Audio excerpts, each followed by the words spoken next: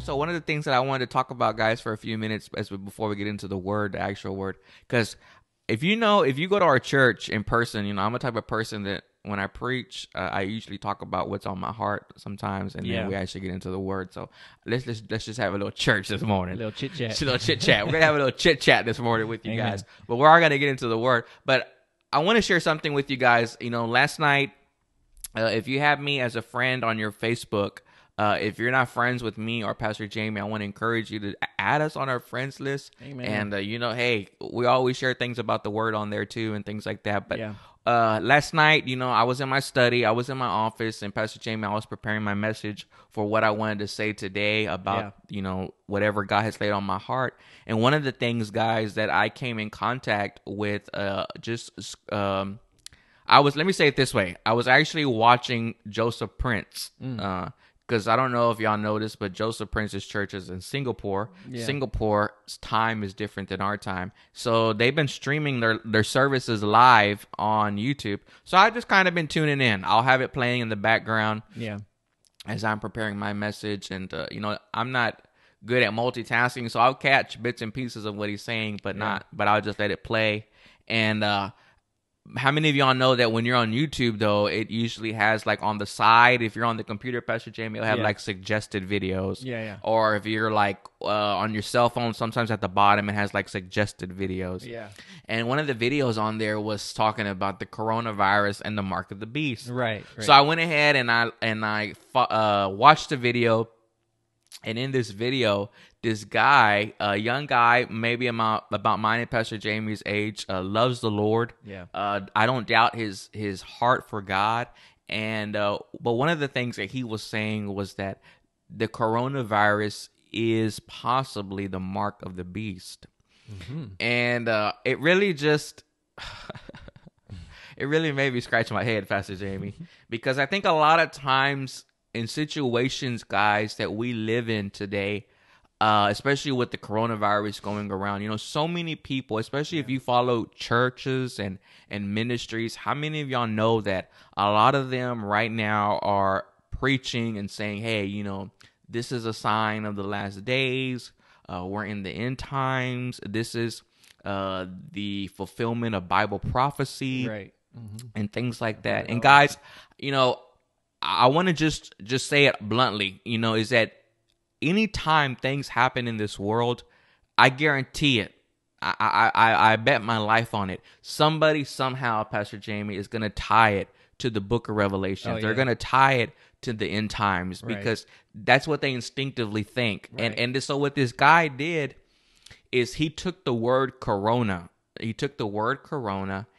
And he took each letter, the C, the O, and if you know anything about like the way the Jews interpreted words and letters, the Jews, or we would say, is that they didn't have letters and numbers. Like in America, in our language, we have A, B, C, right? And then we have our numbers, numerical system, 1, 2, 3. Yeah. Well, in Bible times, a lot of them didn't have that. Their A was their 1, their B was their 2, and so forth. Right. So what this guy did is he took the numeric value of each letter, and what he did, Pastor Jamey, is he figured out that equals 666. Yeah. And first off, I'm gonna blow some of you away. Let's just let me throw this out there, because I'm gonna be brave today, and I'm just gonna say it to you guys bluntly. And you don't have to agree with me, but if you're watching this video, if you're listening to this video, I want to challenge you, and that's my challenge to y'all. Amen. I want to challenge each and every one of you that are watching this video.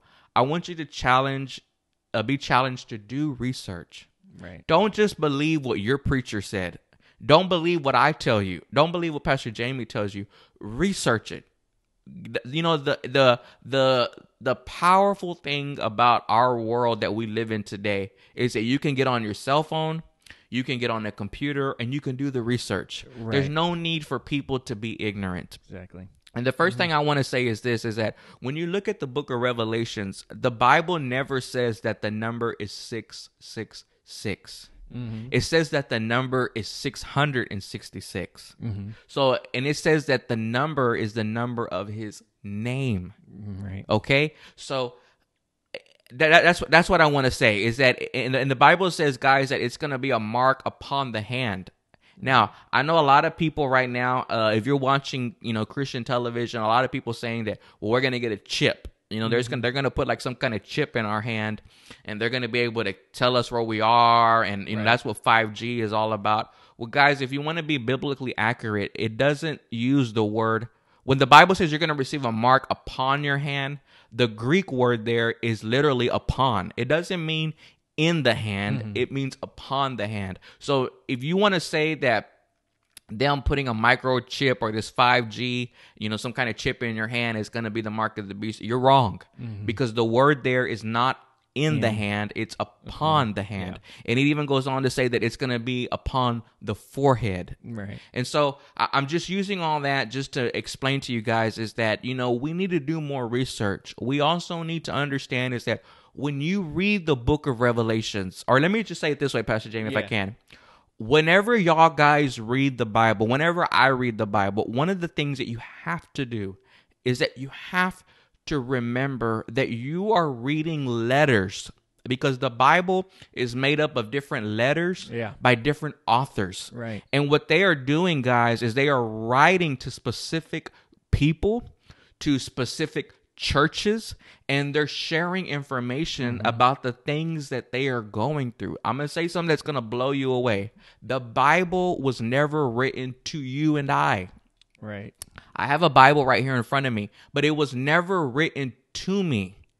Now, I read it and we preach from it because we glean from it. And yes, I believe God speaks to us from it, but we are reading somebody else's mail. Right. We are reading something that was written to a church, to an apostle, to a prophet, to the Corinthians, to the Romans.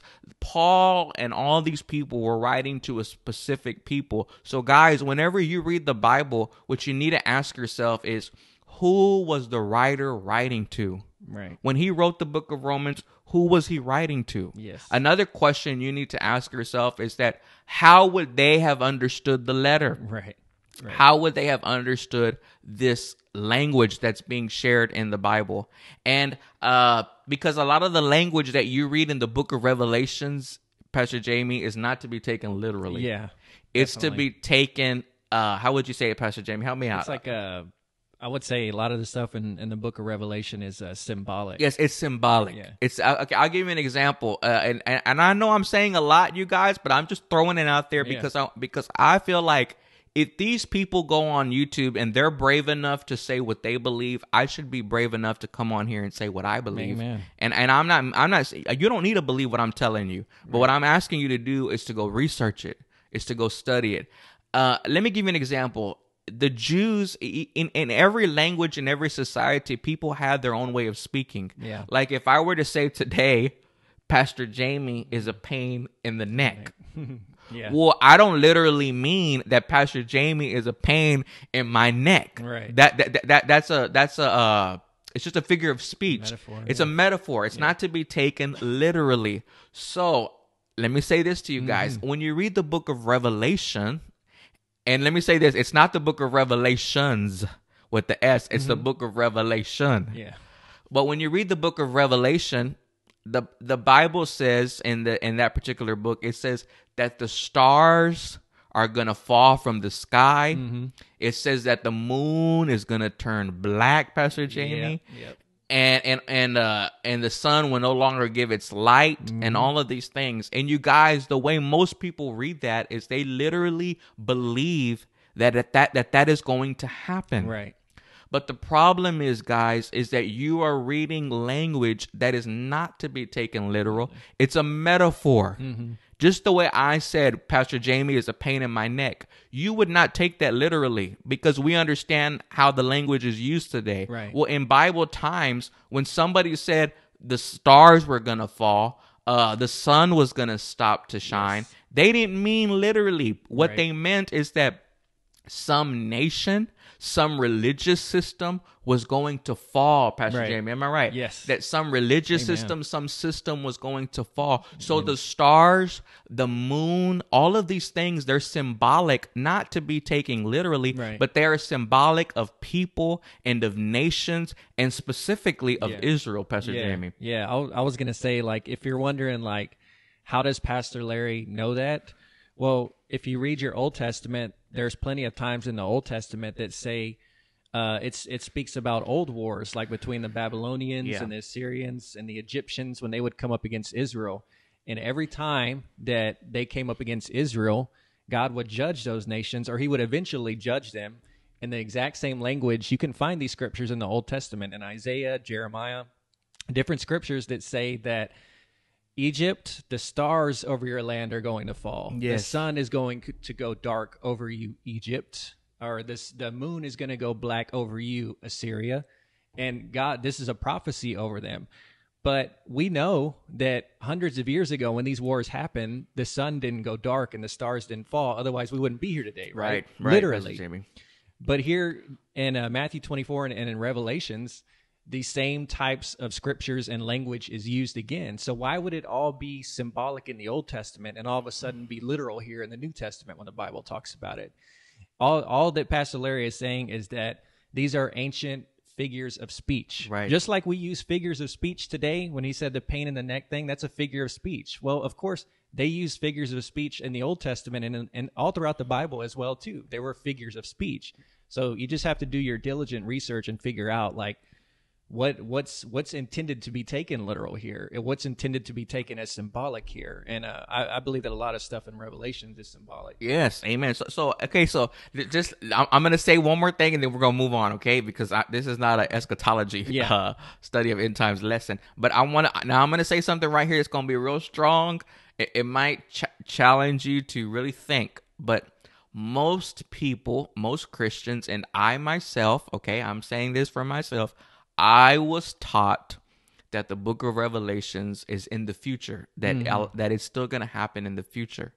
But again, you guys, we got to go back to what I said previously. Whenever you read any book in the Bible, you have to ask yourself, who was the author written to? Right. And when did he say these things or this was going to happen? Now, Right. when you read the book of Revelations, the very, very first verse, and I have my Bible, the book of Revelation, chapter 1, verse 1, it says this, you guys.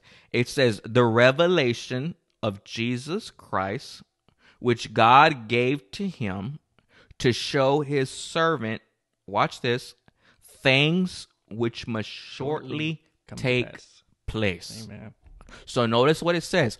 It says that God is that John is being shown things that must shortly come to pass. Okay, Right. I'm gonna say it, Pastor Jamey. Yeah. Just say it, Pastor Lee. Okay, Amen. I'm gonna say it. It's this: if John is seeing things that are shortly going to pass, that means that it had to have happened in John's life, Right. because it says that it would be shortly come to pass. Right. Guys, when you get to the end of the book of Revelations, God tells John, the apostle John, he says, don't even seal the book. Don't even close the book, for the time of its fulfillment is at hand. Now, guys, remember, again, put yourself in there. Put yourself in John's shoes. Here you are, you're writing this letter, and God is telling you, you're John. God is telling you, John, these things are going to shortly come to pass. You wouldn't sit there and say, well, they're going to come to pass in 2020. No, 2,000 years ago. You would say it's going to come to pass in that generation. The generation that Jesus was speaking to was going to be the ones to see the things happen. Amen. A lot of people right now, they're saying, well, the Bible says that there's going to be a 7-year tribulation. There's going to be an antichrist. There's going to be all of these things. Guys, there's not even the word antichrist in the book of Revelation. The word antichrist doesn't even happen in the book of Revelation. Now, let me give you another verse. Now, same book, Revelation, chapter 1, and verse 3. Look what he says. He says, blessed is he who reads and those who hear the words of this prophecy and keeps those things which are written in it. For the time is near. Right. Did y'all catch it, guys? The Bible says you're blessed if you understand these prophecies because the time of its fulfillment is near. Near when? To us? No. Near to when John wrote it. Right. When John wrote the book of Revelations, it was about to happen in his day. Right. And I believe, and Pastor Jamey believes, along with a lot of other people, we're not the only ones that believe this, but a lot of this stuff happened in 70 AD when the destruction of Jerusalem happened. When the destruction of Jerusalem happened, the lights went out. The sun fell. The moon stopped shining. Why? Because Israel, their old covenant worship system had faded away. And I'm saying all of that, guys, so that I can remove fear from your heart. Yeah. Because I'm going to tell you right now, this coronavirus is going to come and go, and Jesus is not going to come back yet. Okay? Amen. Now, do I believe Jesus will come back? Literally, I personally believe that he will. But I don't believe that we're living in that time. The Bible never talks about the world ending. The Bible never uses that phrase, end of the world. It uses the phrase time of the end, but never the end of the world. The Bible says that the world will never end, that it is a world without end. And you say, Pastor Larry, well, how come a lot of people aren't saying that? You know, whenever I share this information, people say things to me like, well, why do they preach that? Yeah. Well, you're saying this, but why do they preach that? Guys, people preach what they know. Yeah. People only can preach what they've been taught from another pastor, what they've been taught from somebody they look up to, from their mom, from their dad, from their grandma. Yeah. They can only teach what they've been taught.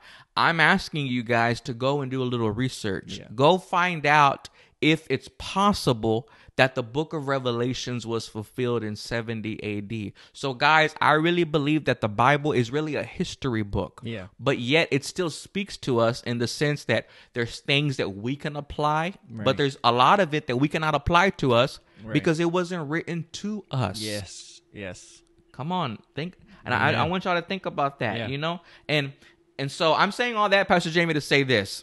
If you want to learn more, if you want to understand more of the things that I just said about the book of Revelations, about the Antichrist, who is the I can tell you who the Antichrist is. Pastor Jamey and I can tell you who the Antichrist is, and it's not a person. The Bible tells us specifically what the definition of Antichrist is. But we think it's you know, some people think it's Donald Trump. You know, some people thought it was Obama. Well, I think it was in that video that you were watching. I think that gentleman, he said that trumpet. The Bible says that in the end times they're going to sound a trumpet, right? And he says, well, trumpet sounds like Trump, Donald Trump. So Trump is a fulfillment. And then he said, trumpet. Who's the vice president? Pence. So Trump Pence. It doesn't even say Trump Pence. It says trumpet. But he says that is basically Donald Trump and Mike Pence are fulfilling scripture because their last names sound like the word trumpet. Yeah. I mean, we can get all kind of wild with this stuff, but you know, it's just, I think all we're trying to say is a lot of times when we share things like this, a lot of people don't want to listen to us anymore. And, but that's a shame. You know why? Because if you're strong enough in your faith and what you believe, you should be man and woman and Christian enough to say, you know what? Hey, I disagree with you guys, but I still agree with you on a lot of other things, and we can still be friends. I can still come to your church. I can still listen to what you have to say. And by all means, you know, if you have like a different opinion, we all have different opinions about things, then study what you believe out, you know, and come and help us. You know, if we're wrong, Pastor Larry and I, we want to know so that we can change, you know. So all we're telling you guys to do is just do your research and don't just get your doctrine from a strange person on YouTube or from somebody on Facebook or a message you heard, or, you know, a lot of people get their information from pictures on Facebook and stuff like that. You know, just do your research, you know, and the same way with this end time stuff, do your research and figure out why you believe what you believe and why have we always believed all this stuff, you know. Go back and take a look at it and be strong so that you can be strong in your own beliefs and your own faith. Yes. You know, and everything that Pastor Jamey and I are saying, I say it with love. I really do. You know, I mean, Pastor Larry, I believe that the revelations is future. Okay, fine. If you want to believe that, that's fine. Yeah. You're not gonna go to hell, Yeah. but you're gonna live in fear. I'm not Yeah. gonna live in fear. Yeah. I'm not looking to leave. I'm looking to stay. Hey, Amen. Yeah, amen. I'm looking Me to too, stay. me too. Amen. The meek shall inherit Yeah, the earth. the Bible. Yeah, exactly. The Bible says the meek shall inherit the earth. How are the Amen. meek gonna inherit the earth if we get raptured? But that's for right. another topic. But but my thing is this, and I'm saying all that to say this, Pastor Jim. I'll throw a little advertisement in All there. right. Yeah. Yeah. If you want to learn more, if y'all want to learn more, you want to discover more about what we're saying, Pastor Jamey and I will definitely be sharing it at our church. We share this stuff at our church. Yeah. But for those who maybe live too far and you can't come to our church, I want to encourage you to search on Facebook for a page called New Covenant Way. Pastor Jamey, you want to put that in the comment section? Oh yes. Yeah. New Covenant Way. Search it on Facebook, and it's a page and it's a group that Pastor Jamey and I started, and we're going to be doing a lot more teachings on there about stuff like this and other things. So, hey guys, if you haven't followed the page, it's called New Covenant Way. So that's not New Covenant Church. That's going to be a separate ministry that me and Pastor Jamey are working on. You can go on there. We actually have the website built. Go on there, like it, follow it so you can get all our updates. And our goal is to do more teachings like this on, Amen.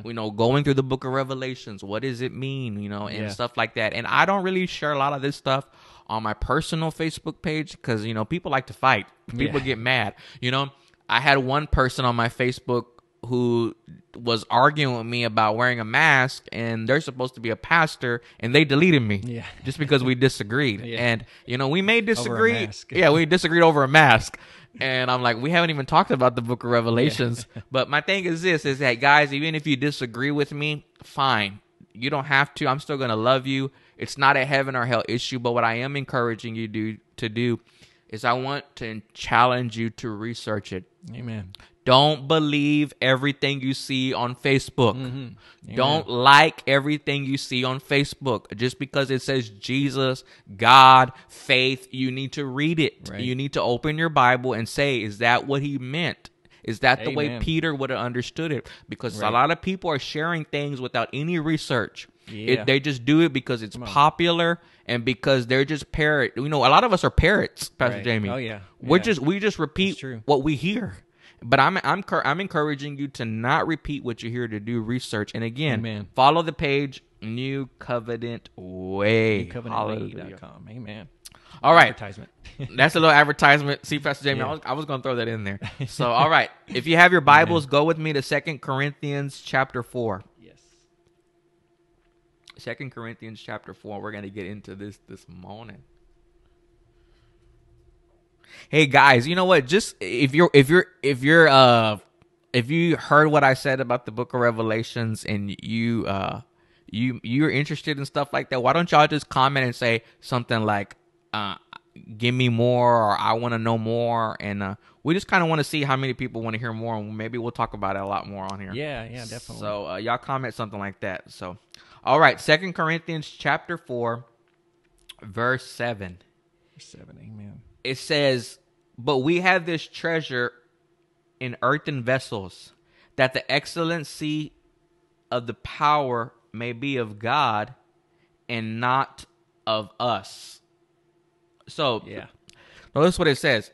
Paul says we have this treasure in earthen vessels, that the excellency may be of God and not of us. Now, I want to continue my message from Wednesday. Now, if you weren't with me Wednesday, that's fine. We're gonna fill you in a little bit more with this story.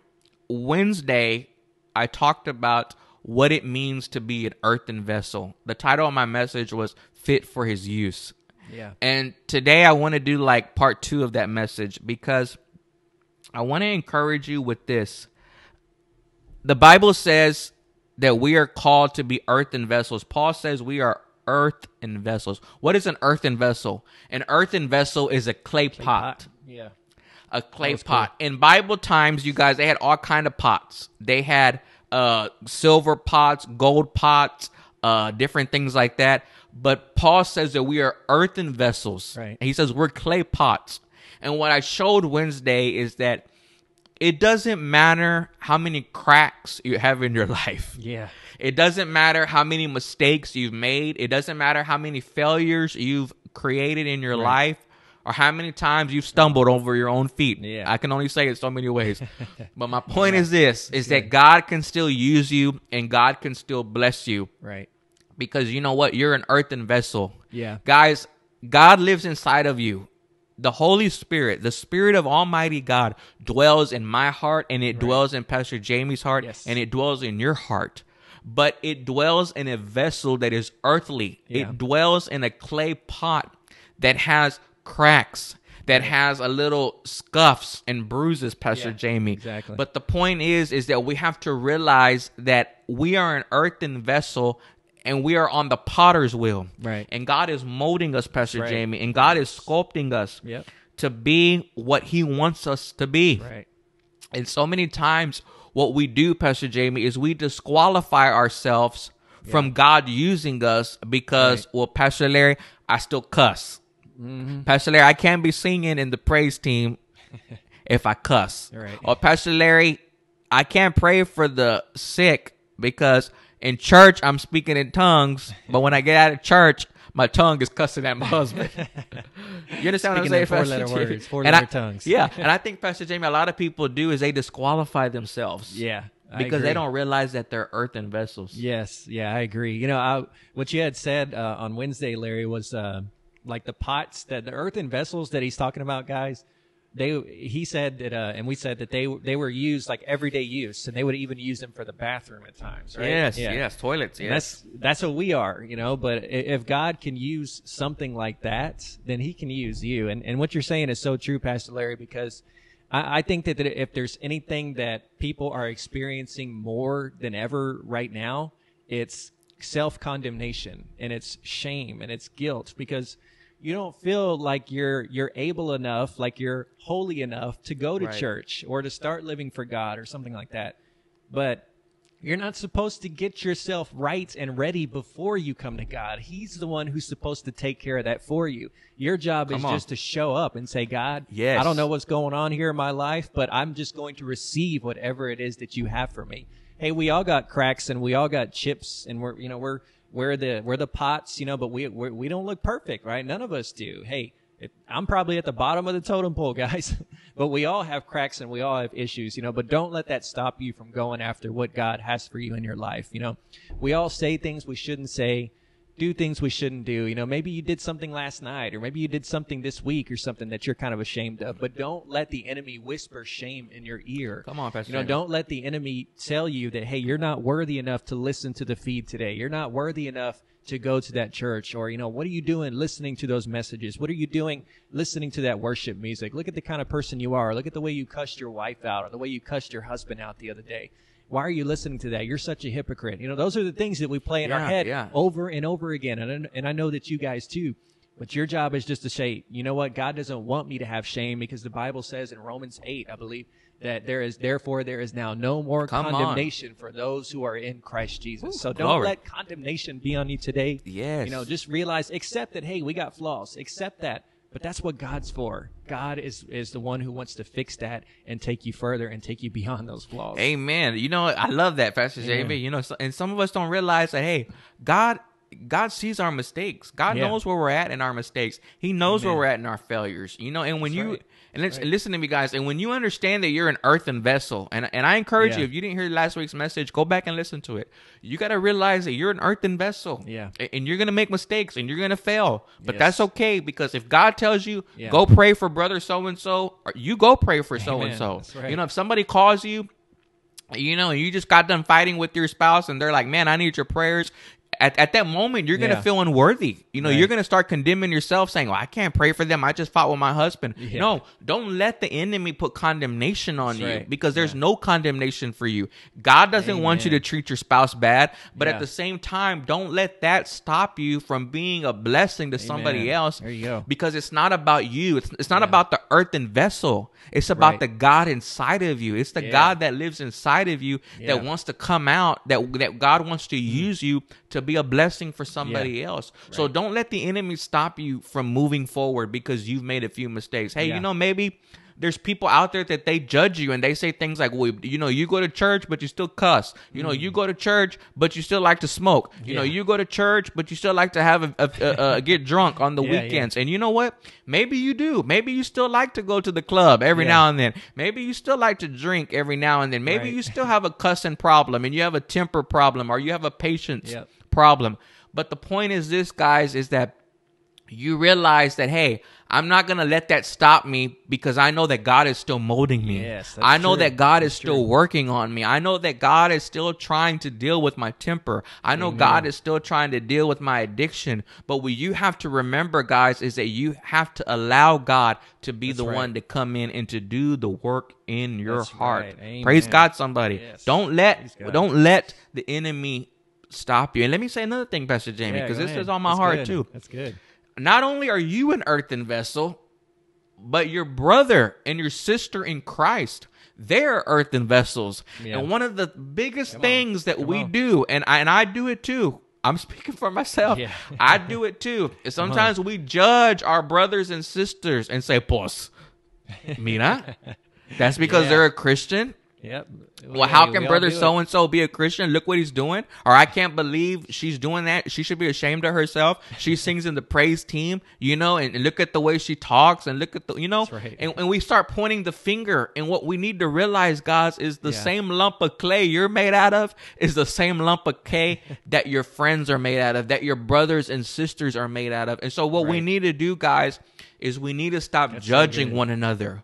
We need to stop having this finger-wagging religion where we look down on everybody else because we try to measure them to what we think they should be. No, guys, just the way you are on the potter's wheel and God is molding you and God is shaping you for a purpose greater than where you're at now, you need to allow God to continue to mold your brother and sister in Christ because they are also on the same potter's wheel and they also are being molded to what God wants them to be. Oh, I'm getting excited, Pastor Jay. But we could just preach off of that the whole time, right? That's so good. So let's stop pointing fingers and let's start loving. Amen. Let's just start loving one another and say, you know, brother, I'm not going to judge you. I'm going to help you. Again, I want to say this, and I said this in the first lesson on Wednesday night. I'm not saying it's okay to sin. God is not pleased, guys, when we live in sin. God is grieved when we do things that are not pleased to him because he has created us for a greater purpose. That's right. But what I'm trying to say is that you may do things that are not pleasing to God, but it's one thing when you know you're trying to come out of it. When you're trying and you're desiring to come out of the struggle, don't condemn yourself and don't condemn other people. Because everybody has issues. Everybody has habits. Everybody has tempers. Everybody has attitudes. The way we handle things, and we're all a work in progress. What we need to do is we need to encourage one another. We need to pray for one another, and we need to make sure that we don't forget that we are all on the potter's wheel being molded and sculpted because we are all earthen vessels. Amen. All right, so let me show you something else. So remember, we're earthen vessels. Now go to John chapter 4. John chapter 4.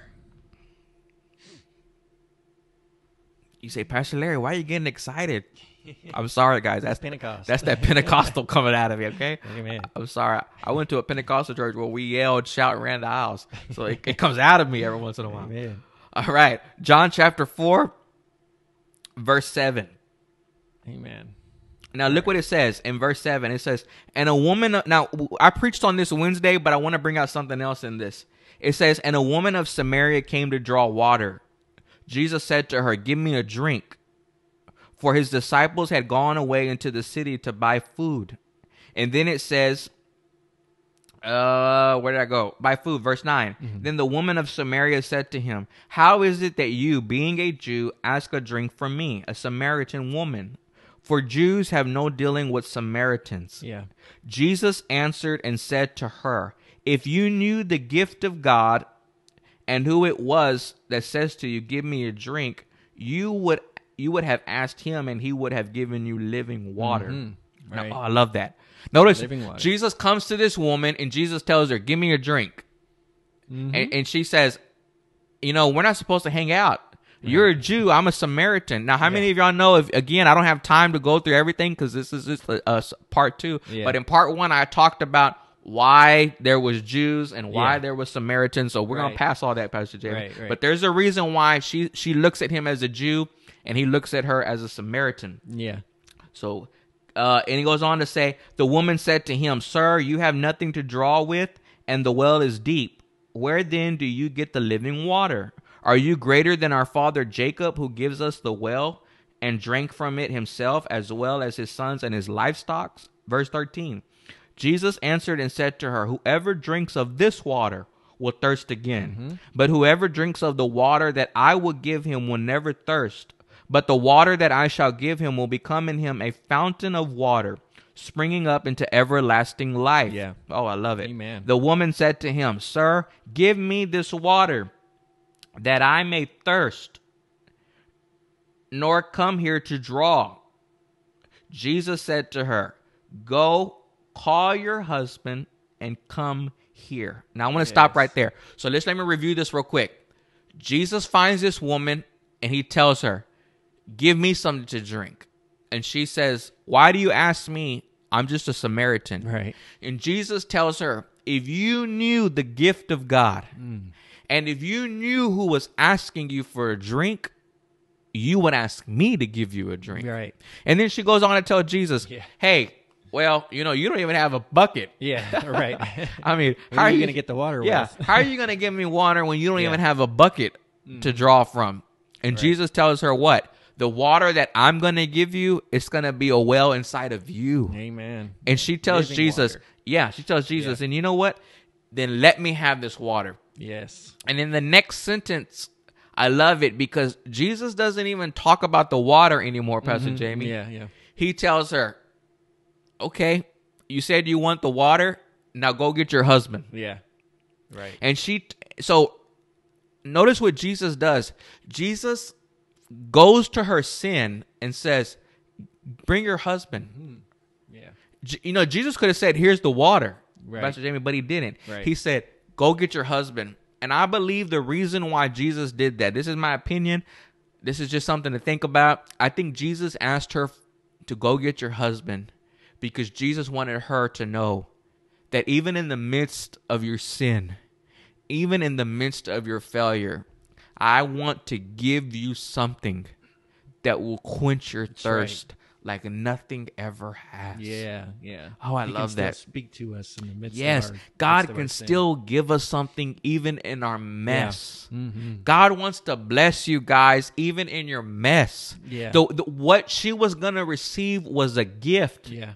It was not based on how well she was living because we know she was an adulteress. Right. It wasn't based on because she went to church on Sunday. It was the fact that Jesus was going to give her a gift. Right. A gift that all she had to do was receive. And when she told Jesus, "Let me have this gift, let me have this water," Jesus says, "Go get your husband." Right. Why? Because I believe he was trying to show her, I know where you're at. Yeah. I know what sin you're in. I know how many mistakes you've made, but it's not going to stop me from giving you something to drink. And let me tell you something, guys. I want to encourage you with this, is that don't let anybody tell you that God doesn't hear your prayers because you're not living right. Oh, yeah. Don't ever let anybody tell Amen. you that God is angry with you because Right. God is not angry at you. God is madly in love with you. Amen. God is for you. He's not against you. Ain't it, Pastor Amen. Jamey? Yeah. God has Yeah. a plan for your life. God Yeah. has water that he wants to give to you because Yes. God is tired and he's not pleased that you're trying to fill your life with other things. And how many of you know that we can go after money? We can go after fame. We can go after popularity. Yeah. We can look for love in a man or a woman, but none of those things will satisfy right. us. The only thing that will satisfy us is the living water, Yes, the amen. living water of Jesus Christ. He's the only fountain Amen. that will Amen. quench every thirst. Yes, amen. You know what you're talking about is so important, Pastor Larry, because I know personally, I used to be that way. Like, I would feel like if my life wasn't pleasing enough to God, then like He wouldn't hear me, or that He wouldn't answer my prayer, or that like I was lost. You know, if I wasn't living right based on my own standards, you know, if I wasn't praying enough or reading my Bible enough, or if I made a mistake, said something I shouldn't have, it's almost as if God turned his back to me, and I think that there's plenty of other people out there that face that same thing. You think that, man, like we've been saying, I haven't been living right lately. So how can God hear me? How is God going to bless me? Or even like this, Pastor Larry, people might say, I haven't been living right, so that's why I got that sickness. Cool. I haven't been living right, so that's why I had that wreck. Or I haven't been living right, that's why my finances are in such a mess. And what are we doing there? We're casting a shadow on the character of God, and we're saying that. Come on. Think about how the kind of picture we're painting of God when we say things like that. That God literally caused you to have a wreck because you're not being good enough. And that's just terrible. Or God literally gave me a sickness because I haven't been living right the way I should. My friends, this is like really just crap, because this is what we're hearing a lot every Sunday. And this is what a lot of people are preaching, and we're trying to set you guys free today to say that, no, like Pastor Larry said, no, it's not good when we do those things. And yes, it does grieve God. Just like when you were younger and you stole the keys to the car, or you snuck out to go see your boyfriend or your girlfriend. What did that do? That grieved your parents' heart, right? But did they come in your room and slap cancer on you? Or did they come in your room and break your legs? Or did they come into your room and cause you to get in a wreck? Neglect you, cause you to get in a wreck or anything like that? No. Maybe they told you some harsh things and said, you know what, you're better than that. You know what? They convict you of what? Your righteousness. And that's what Jesus said. He says, when the Holy Spirit comes, he's going to convict you of righteousness, not convict you of sin, because he's already taken care of the sin issue. Now, that doesn't mean that we still don't make mistakes today, but God's dealt with the sin already. That's done already. He fixed that issue already. Now he's just got to get you to see that you are righteous. Yes. And so you got to stop disqualifying yourself today, man. You got to start seeing yourself as, yes, I make mistakes, but God still loves me even in the midst. The Bible says when we were yet sinners, Christ died for us. Yeah, and I know that, and I'm going to say something pretty strong here because I just felt I need to say it. But, even in some denominations, if you committed adultery or whatever, or you got a divorce or whatever, they won't allow you to take communion. They won't allow you to be in fellowship. You probably can't sing in the choir because you're divorced. My grandmother actually went through that. At least that's what my mom told me a long time ago. This was years, decades ago. Yeah, share that. She went through a divorce, and this is I'm not saying this is, I know this is 100% true because I'm remembering what she told me many years ago. And she was going through a divorce, but she was going through that because her husband was beating on her and was doing things like that to her. And so, but when they finally got a divorce, the church shunned her because she was now a divorced person. But they don't know what was going on behind closed doors, And I just remember her telling me that, saying that, that kind of put like a bad feeling in her when it comes to the church. It made her kind of step away from the church a little bit. And let me tell you, I can understand why she would do that if her local congregation did that to her. Yeah. And just so many people, they feel shunned, guys. And I want y'all to understand that. Hey, you know what? It doesn't matter what you've done. God loves you. And hey, let me say this to you guys. If God's forgiven you, it don't matter if it's a pastor, a relative, a spouse, a child. Guys, when God says it's washed, it's forgiven, Amen. It's forgiven. It's washed. And we need to let it go. We need to stop holding people a prisoner to their past. We need to stop holding people as prisoners to what they did yesterday, what they did 10 years ago. My God, friends, the Bible says old things have passed away. Behold, all things have become new. The Bible says, if any man be in Christ, you are a new creation. Maybe you shaked your hiney all night till the cows came home back in your old days, but you're shaking for Jesus now. Amen. Hallelujah. What? You got to let them quit. They may have judged you back in the days, but you know what? You're a new creation. Maybe you got a divorce, but hey, only God knows your situation. And hey, if you did it out of spite or it was wrong or whatever, hey, it's washed. God's forgiven you. Enjoy your marriage where you're at now. You cannot fix the past, but God Right. can wash it away, you Yeah. guys. And who are we as just normal people? We're Right. not God. I'm not God. Pastor Yeah. Jamey's not God. Come on. It's not my job to hold your sin against you. It's my Yeah. job to declare you are forgiven Mm-hmm. and you are loved and you are a child Come on. of the Most High God. Amen, Dang. amen, amen. Okay. That's good. So Jesus tells her, now here's my message. I only got a few minutes to get this done. So this is part 2 of my message, and this is where I want to get into. If you have your Bibles, look at verse 17. Verse 17 is where I really want to key in. So we're still in John 4, but in verse 17. Mm-hmm. So Jesus tells her in let's start at 16, Pastor Jamey. Okay. In 16, Jesus tells her, go get your husband and come here. Right? Yeah. And look at what she says. The woman answered and said, I have no husband. Mm-hmm. Jesus said to her, you have well said.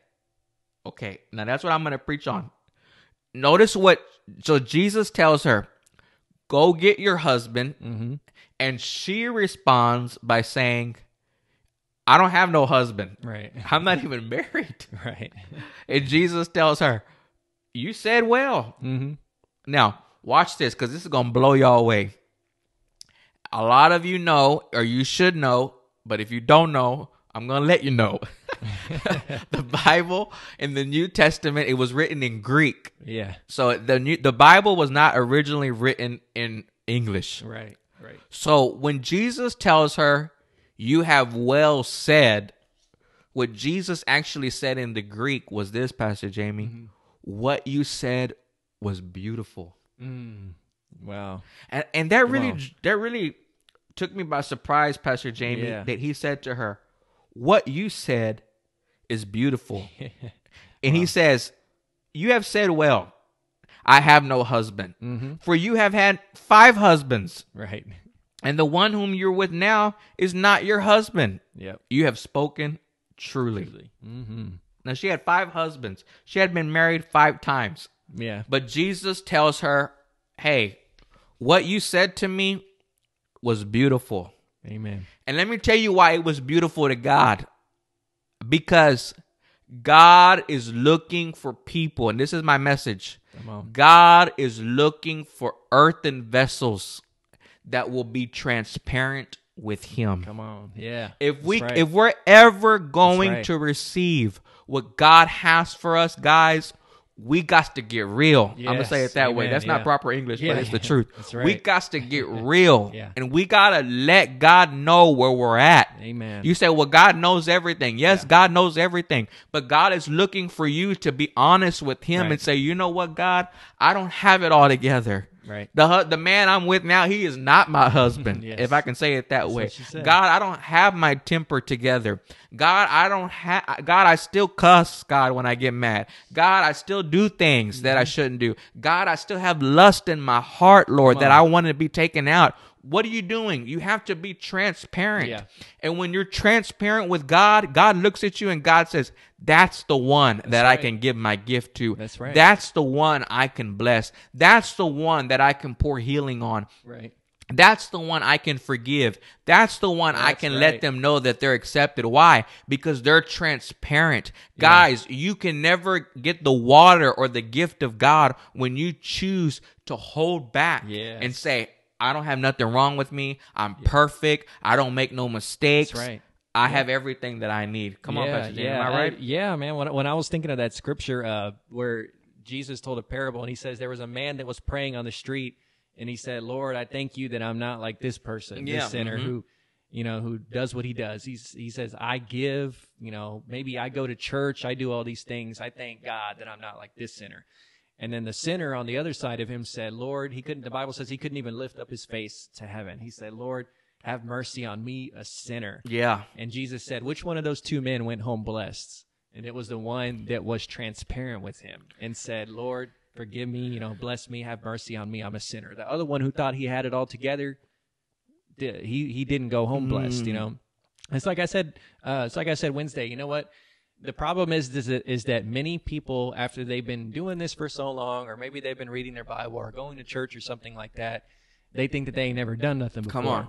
And that's the issue. You know, they've been in it so long, they've never done anything. But everybody has done something. Everybody has made mistakes. Everybody has. You know, you can't sit there and act like you've never done anything wrong. Yes. It's so important that you guys, just the same way that you're supposed to communicate beautifully with your spouse and let them know everything, the deepest secrets of your heart. You're supposed to be transparent with your spouse, right? You shouldn't hide anything. You shouldn't hold anything back.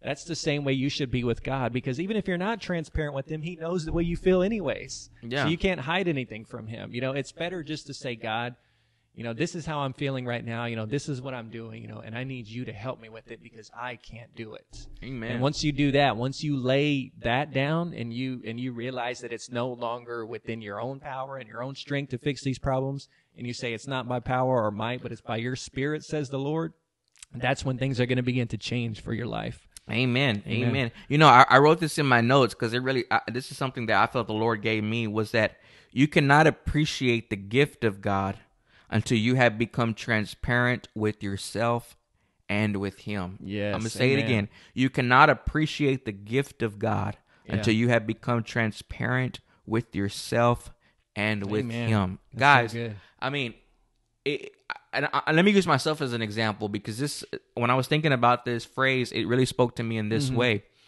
is that, Pastor Larry, why do you preach so much grace? You know, people ask me that. Why do you preach so much grace? Right. Why do you talk about God's love so much? Because I used to be a judgmental person at one time. Amen. I used to work for my salvation. I used to think that I had to do all of these good things, and then God would accept me, and then God would love me. And guys, until I became exhausted and tired of always trying to work hard for God just so I can make brownie points with him. Yeah. When that's when I learned to appreciate God's grace, because I saw that I could no longer do it. Right. I saw that I was burned out trying to always make sure that I was making him happy, making him pleased, when I didn't even realize that he was pleased with me already. Amen. That he loved me even when I made mistakes. Yes. And guys, sometimes there's people that they want God to do things for them, but they don't want to admit that they need God. That's right. They don't want to admit that, you know, that they need the Lord to help. And let me give you a scripture, okay? Just to help you understand what I'm saying. Right. Jamey, go to Proverbs chapter 16. I'm trying to hurry. Amen.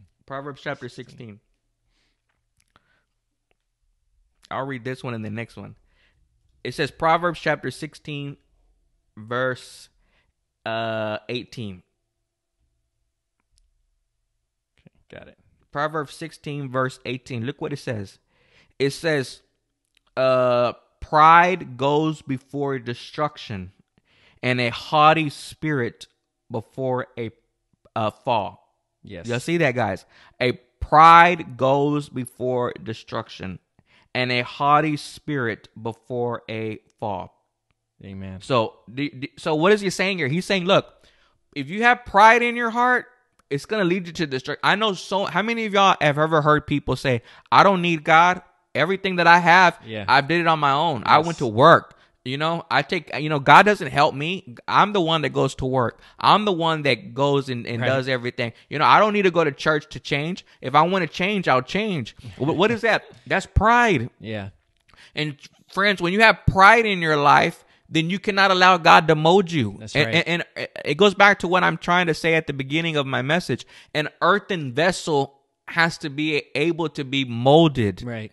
Guys, if you want God to bless you and you want God to do all the things that he has for you, yes, you have to receive a gift. And it's something that you cannot earn. But it all starts with you being honest and saying, God, without you, I am nothing. Yeah. Without you, I cannot move. Without you, I cannot live. Without you, I can't even take the next breath. Everything that you have given me is a gift. Yeah. And Lord, don't allow pride for me to get in the way. Right. You know, there's so many people that they don't realize that our job, Pastor Jamey, is to be the clay. That's right. Yeah. God's the potter. God's Amen. the one molding us and sculpting us. Yeah. We're just the clay. Amen. But what a lot of people do is that when they see things going on in their life, they want to be the potter and they want to be the clay. What do I mean by that? They want to mold their own life. They want to change their own life. Amen. Oh, well, I don't have enough money, so I need to start doing this, or Yeah. you know what, I need to start doing this so that this can happen. No, what you need to start doing is you need to get pride out of the way and and focus on God and say, you know what, God, what am I doing wrong? Why isn't this changing? Amen. Lord, here I am. I'm laying myself on the potter's wheel, and I'm asking you to mold me and to sculpt me and to change me. Guys, let me tell you something. I tell my churches all the time. If all you want to hear about is the blessings of God, something is wrong. Yeah. Because God does want to bless you, but God also is molding you. Right. God is also sculpting you. And there should be times in your life where the Lord speaks to you and the Lord says, I don't like that attitude. That's right. I don't like the way you talk. I don't like the way you approach the cashier at HEB's. Right. There should be times when the Lord begins to deal with you on those things. Because if the Lord is always saying you're wonderful, you're great, and you don't do anything wrong, then I don't know what God you're serving. Because the God that I serve, he tells me, you know what? Amen. You got to get that attitude out of the way. Yeah. You got to get that patience out of the way. Yes, he loves me in the midst of my impatience. Yes, he loves me when my temper gets in the way. But he's saying to me, let me mold you. Amen. Let me sculpt you. Yeah. Because if I get pride is something that destroys our life. Because pride is a man or a woman that says, I can do it myself. Amen. I can do it on my own. And most people that are prideful and arrogant, they live their life without God. That's right. And then when something goes wrong in their life, what do they say? Well, where's God? That's right. Where's God?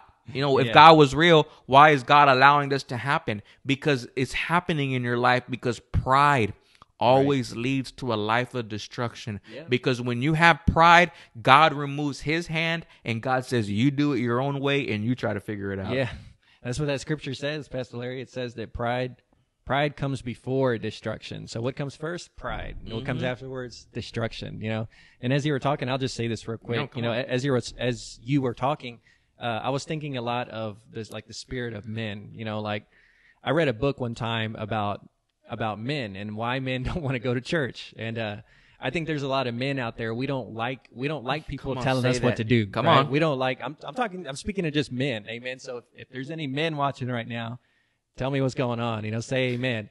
But you know what? We don't like to take orders, right? We don't like our wives telling us what to do or our boss telling us what to do or anything like that. We got a lot of pride in us. Come on. We got that prideful spirit. But, just as men, if I can just speak to men for a moment, we got to be careful because like the scripture says, pride comes before destruction. And I think that's, from what I've seen, I think that a lot of destruction does come in men's lives from that, from not wanting to be moldable like the clay is. Men don't like to be moldable.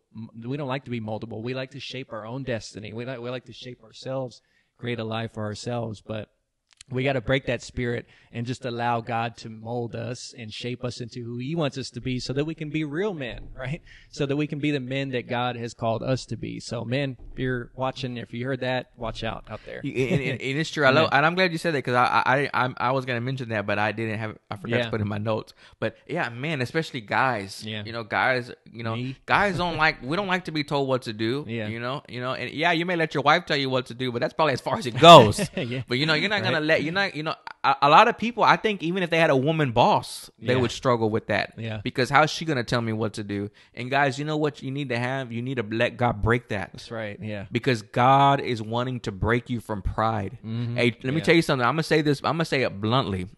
A true man of God, if you say I'm a man of God, I love God. I want to serve God. I want to please God. Okay, let me tell you this. Yes. If that's you and you say you want to love God and you want to worship him and he's everything to you, then you got to let go of that stinking pride. Mm-hmm. Because pride gets in the way for God to mold you. Because again, God is not looking for vessels of gold and vessels of silver. Amen. God is looking for earthen vessels. Yeah. Again, what is an earthen vessel? It's a clay pot that can be molded, that can be sculpted. Yeah. God is not wanting you to shape your own life. He is the potter. You are the clay. The clay. One more scripture. Amen. All right, and I'll be done, I promise. Thank y'all for all the comments. We love you guys. Amen. Guys. I see all the comments. Brother Edward, thank you. Everybody, they're listening at work. Everybody's being blessed. I appreciate it. Amen. Hey guys, throw some hearts. Yeah, throw some likes, hearts, some love on share there. if you haven't already. We're fixing to close. Look what it says. Matthew chapter 5. Matthew chapter 5.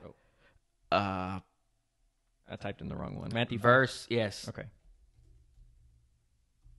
Matthew 5. I love what my friend Jermaine said. I have and had women bosses. It's all good here, but you're right. Hey, you're right, Jermaine. You're right I about love that, Jermaine, man. He's You're right. awesome. Appreciate you, Jermaine. Okay, look what it says. Matthew chapter 5, verse 1 through 3. It says, and seeing the multitude, he went up on a mountain, and when he was seated, his disciples came to him. Then he opened his mouth and taught them, saying, blessed are the poor in spirit. I'm going to say it again. Notice what Jesus says. Jesus says, blessed are the poor in spirit. Yes. For theirs is the kingdom of God, kingdom of heaven. Now, what does it mean to be poor in spirit? That means, does that mean you're broke, Pastor Jamey, like a joke, and you ain't got no money to Broke pay as your a joke. bills? No, that's not what it means. The word poor there Yeah. actually means, let me tell you what the Bible dictionary says. One of them says, it says that the word poor in spirit is an idiom. Literally, poor in spirit means pertaining to one who is humble with regard to his own capacities. Am I saying that right, Pastor Jamey, yeah. in the notes? Yeah, his own capacities. Capacities. Yes. Yeah. It says, namely, it is humility in relationship to God, or to be humble. So when the Bible says, blessed are the poor in spirit, it's saying, blessed are the humble. That's the attitude that God wants us to have, is a humble spirit. That's right. Yeah. It's a spirit that says, dude, I don't got it all together, man. That's right. I'm Yeah. trying. God's helping me. God's the only one that's going to help me. But hey, if it wasn't for him, Yeah. I wouldn't be where I'm at. I love what Paul said. Paul said, if it wasn't that, he said, I'm getting tongue tied. Paul said, if it wasn't for the grace of God, that he wouldn't be where he was. Yeah. He right. said, it's the grace of God that has caused me to be who I am. I'm Right. paraphrasing it. Right. But That's you know right. what, guys? I just want to encourage you, and with this message, is that if we're ever going to be everything that God wants us to be, it's because we have to be humble Amen. in our attitude. Right. And we have to realize that, hey, God, you know what? You're shaping me. Yeah. You're molding my life. I'm just an earthen vessel. In my own abilities, I'm nothing. Yeah. But with God, I can do all things. Amen. Yeah. And don't ever get ignorant. Don't ever get prideful. Yes. You know, I'll say this and I'll close, Pastor Jamey, and then you can tell me what you think about this. I know when I was in my denomination, you know, before I came to grace, in our denomination was very prideful. Right. Because it was like, we had all the answers to the Bible. Nobody could tell us what we were doing Right. because we had the truth. Yeah. And what it did, Pastor Jamey, is it created a very prideful attitude in our denomination because everybody was going to hell except us. Right. But when I started studying the Bible, I realized, and not only studying the Bible, Pastor Jamey, but when I started looking at other people who were believers and studied the Bible, and I knew that they had some very good, solid answers. Right. What I had to do is put my pride down, Pastor Jamey, Yeah. and say, you know what? Maybe I was wrong about this. Yeah. You know, I used to believe this, and maybe I'm wrong. Yeah. And you know what? And that was hard for me because I'm a preacher. I love to teach. And when you're a preacher and you're a teacher and people look up to you, it takes some humility Yeah. for you to come back Right. later and say, you know what? I think I was wrong about that. Yeah. I might need to change my beliefs. Yeah. Amen. Yeah, definitely. You know, it's really hard for people to apologize, you know, sometimes, you know, and I always try to be a person that like apologizes for things, you know, like, because whenever you say I'm sorry, you know, to somebody, I shouldn't have done that, it kind of just makes you feel good too, you know, like, and that person sees that you made a mistake and they know that you're just a human just like they are. But you know, you have to apologize, you know, sometimes, you know, for things. And it's like when you're like you're talking about, Pastor Larry, like when we're spreading that doctrine, you know, that we kind of figured out later probably wasn't correct. Well, we have to be Christian enough to say, hey, I was wrong in this area. You know, I apologize for telling you this or for preaching this to you or for what I told you last week. Or, you know, hey, grandson, granddaughter, I'm sorry for the way I talked to you. You know, son, daughter, I'm sorry that the way I talked to you the other day. And we're scared because we're going to make it look, we think that if we do that, it's going to make us seem vulnerable, and it's going to make us seem like we can't be trusted anymore, like we're not in authority anymore. But that's not true. You know, the people that are in authority have to be able to admit that you have made mistakes, and you have to be willing to apologize for those mistakes as well, because that makes you a true man and woman of God. You know, just be the kind of person that apologizes, you know, and don't feel like, hey, if I do this, it's going to tarnish my reputation, or it's going to tarnish my authority. No, actually what it's going to do is it's going to make you more approachable. Come on. People are going to want to approach you more, and they're going to say, hey, I know that I can talk to Brother Edward, or I know I can talk to Lydia or Gloria. I can go to them because they apologize all the time, you know, for things that they've done wrong. So I can come to them, you know, and share with them the mistakes that I've made. You know, and I can ask them for advice on what I should need to do. So just don't have that spirit of pride. You know, don't have that spirit that just holds you back, you know, and be willing to say whenever you've made a mistake is what I would say. Yeah, you know, and I just want to, I don't know why this came to my mind, Pastor Jamey, because you said something a few minutes ago. I was like, even as parents, you guys, you know, if there's somebody that's watching, you know, well, I know a lot of you are watching your parents, you know, you need to learn to admit to your kids that you did wrong. Amen. You know, hey, you know, when I raised y'all, I could have did better in this area, but I tried my best.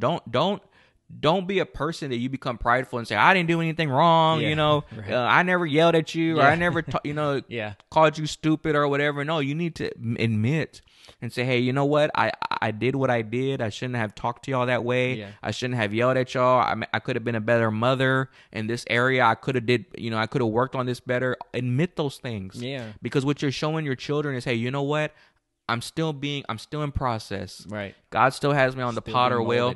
He's still molding me, and he's still changing me. And you know what, guys? Whenever you do that, what you're saying is, God, I want the kingdom. Yes. I want your righteousness. I want your peace. That's right. And the only way it's going to happen is when you walk in humility. And it's like what Lydia said. I saw what Lydia said in the comments. Mm-hmm. She says, it's self-righteousness. And Lydia, that's the truth. Right. If we could sum up this message, it's about breaking away from self-righteousness. Amen. If we wanted to title it that. Because that's what it is. Pride is self-righteousness. Right. It's saying we have it together. We don't need to change. But I'm encouraging you today to continue to stay on the potter's wheel. Amen. And the only way you're going to allow God to mold you is when you become transparent with him and say, Lord, look, here I am. You see it, Lord.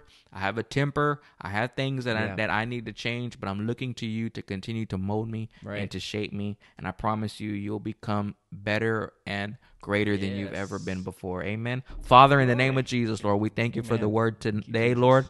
I pray, God, that everyone that's listening today, Father, I pray you touch them. Father. I pray, Lord, that I said something and Pastor Jamey said something that will encourage your people today. May they just continue to serve you, Lord. May they look to you, God.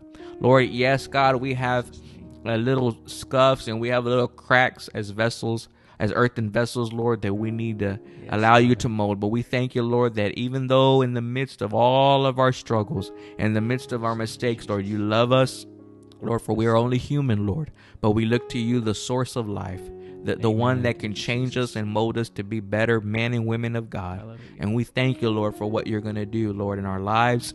And I pray, Father, that the word that Pastor Jamey and I spoke would just take root in each and every one of their hearts and even in our hearts, that it would just flourish, God, and that we would come back to these things, Lord, and remember that we are still in process, that God is removing away the self-righteousness and giving us a spirit of humility so that we can be fit for the Master's use. We can be fit for his use so that we can be ambassadors, so we can be representatives of the kingdom. And Father, if there's anybody, Lord, that is watching, Lord, that has a prayer request, I pray, Lord, that you touch all of them, Lord. Father. Lord, touch everybody, Lord. Heal every person, Lord, that's struggling with the coronavirus. Amen. Lord, there's anything that they have, Lord, I'm asking you to minister to them in Jesus' name, Lord. And I pray, God, for everybody that will give in the offering, Lord, touch them. Supply every need according to your riches in Jesus' mighty name. Amen. Amen. Amen. Guys, I just want to encourage you before we close, and Pastor Jamey, you can say something too. I just want to encourage everybody to please be faithful in your giving. Don't forget, it is Sunday morning, so hey, just act like we're in a church building and the offering basket's there. Go online, give your offering, because hey, like I said every week, we still got bills, and Reliant doesn't take faith, they take money. Hallelujah. Yeah, that's right. Amen. Hey, if any of you guys live in El Campo and you want me to come pick it up for me, or if you want to drop it off here, that's fine. I can do that too. I'm a delivery driver, so I can do that too. Amen. So don't let anything hold you guys back from that if you guys want to give. So, but we just thank you guys for tuning in. You know, of course, you know, we love you guys, and we hope that you have a blessed rest of the week. You know, stay safe, stay full of faith, and you know, share this message. You know, share this message and spread the word about God's goodness. Amen. So we'll see you guys right here Wednesday at 7:15 p.m. That's when we'll be live next. So we hope to see you guys there, and we hope you have a blessed week. Yes, We love you guys. Take care. Bye.